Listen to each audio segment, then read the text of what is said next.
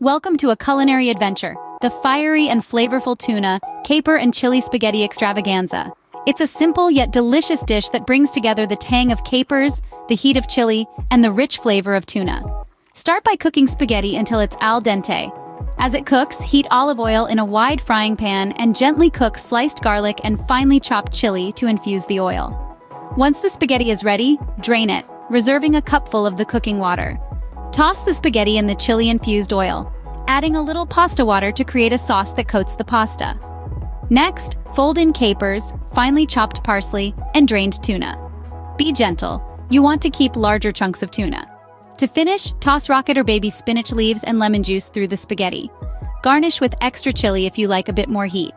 There you have it, a fiery and flavorful tuna, caper and chili spaghetti extravaganza. If you enjoy these culinary adventures, subscribe to our channel and hit the notification bell to never miss a recipe. Until next time, happy cooking!